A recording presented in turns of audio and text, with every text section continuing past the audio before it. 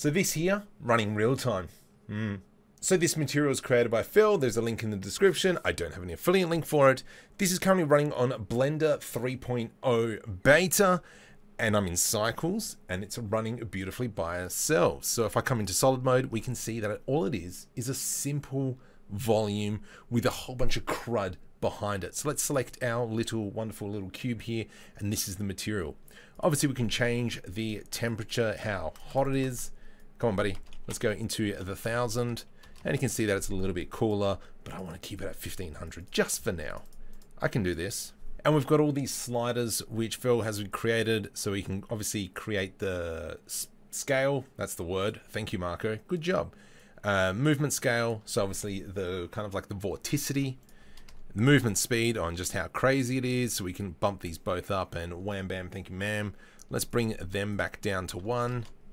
The detail scale, the higher you go, obviously the more detail it is. I mean, it is all procedural, so you can go to your heart's desire. I actually prefer when it goes down a little bit less. Spicy. And so you can see that there's just kind of like a myriad of options here that we can accommodate to however we want to use it. However, for those of you who like D&D, for those of you who like Chris Perkins, for those of you who like Acquisition Incorporated, what do we do with an orange frame? We can turn it into green flame.